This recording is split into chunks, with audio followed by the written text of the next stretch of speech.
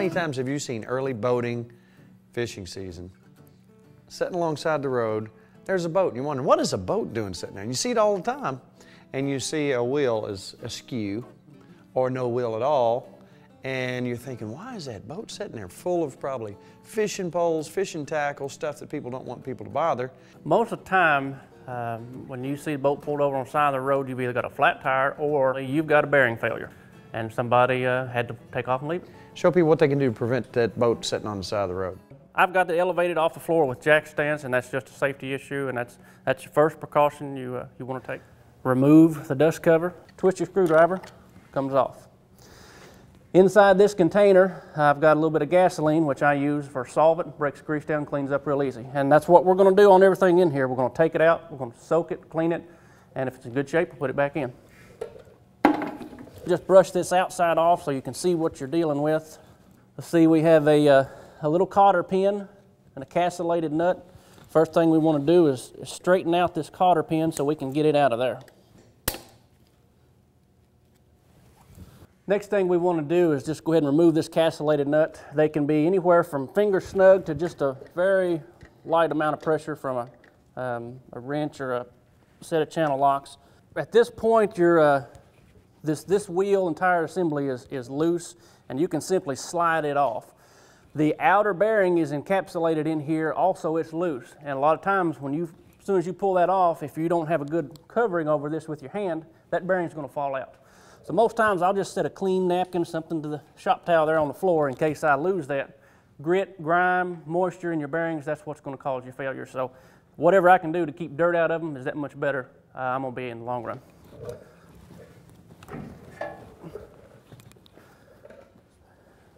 Comes out in your hand. First thing you'll notice here, there's a problem.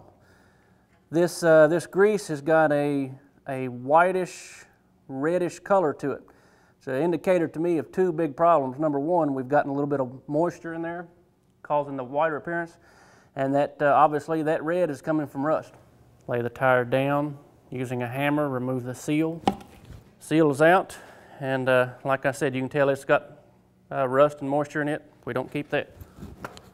Finally, you got your inner bearing. It's now loose just like your outer, and you can tell it's got the same rust and moisture situation on it.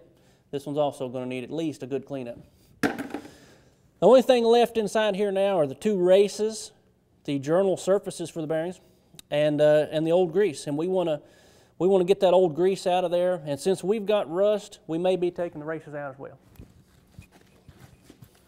So what I'm going to do is just build up shop towels and push through there and push that remaining bulk of grease out at one time. And I put a trash can underneath this, makes cleanup a whole lot easier. Yeah, Here, now that this gasoline has had a little time to dissolve this grease, just take some shop towels and wipe it down. This will let us get an inspection on these bearings and see what kind of condition they are in. And obviously the reason for that is if they're in good shape, we can reuse bearings. We're seeing some rust on this outer edge of the cage assembly. Most of the rollers have got some discoloration, a bluish to gray. That's a good indication that these rollers have actually gotten hot. The metal has fatigued a little bit, and as cheap as a set of bearings are, I'm not taking a chance with those. We're going to kick those out. Now we can see the races in there. That's what the bearings fit into.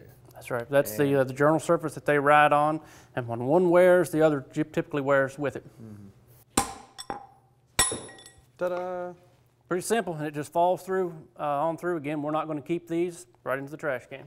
Taking the guts out, you've taken the races, you've taken the bearings themselves, and you have taken the grease out, the seal out. Now we got a bare deal here. Now all you're going to do is start filling it all back out. Together. Let's see what we're going to do here. Okay. These things have really got to stay clean and in good shape. Any grit, dirt from the shop floor, anything like that can really cause a lot of wear problems. So I'm going to work with a race first. I'm going to put the bearing back in here and keep it in good shape.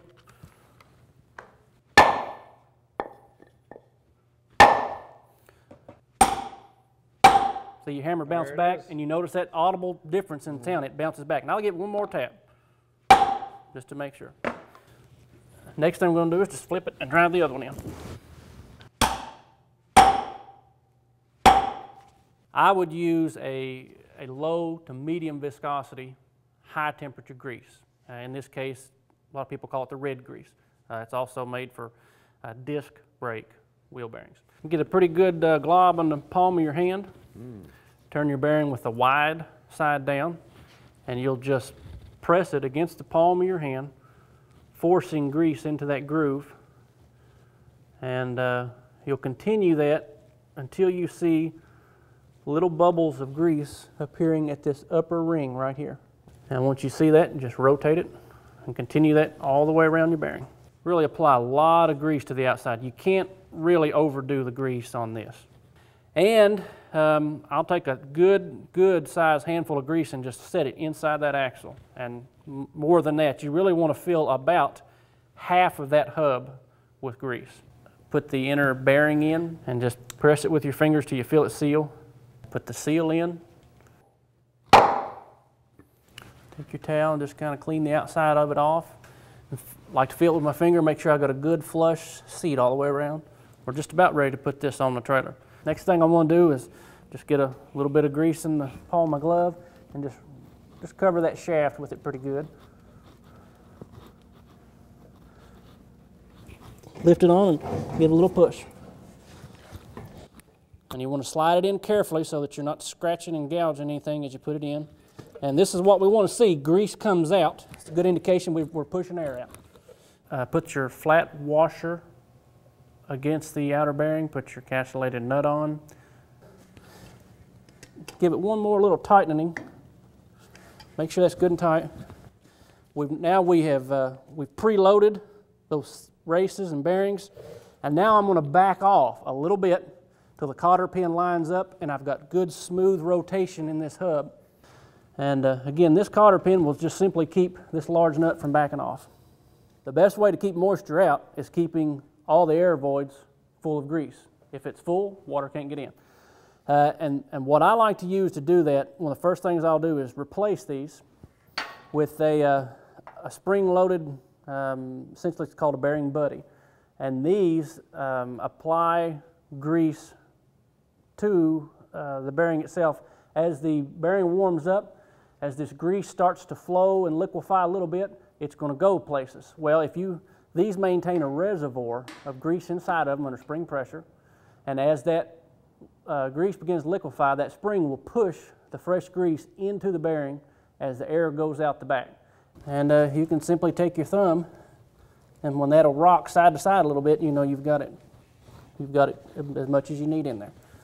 Every trip before I hit the road, I pull this cover off. If I've got spring pressure on here, if I can move that a little bit with my thumb, I've got plenty of grease in there, and I know my bearing's in pretty good shape. How long would it take you to do one side? Do one side easily in an hour. Have your materials ready. Yeah. Now, so 1 hour of work may prevent 2 or 3 days of going to get your boat, taking it somewhere and getting it fixed. You may have to replace a spindle. You may have all kinds of problems. So 1 hour of work and a minimal amount of money to get this thing going. You replaced your dust cap with a bearing buddy. I think that's a great idea because visually you know where your grease is. Thank you very much, man.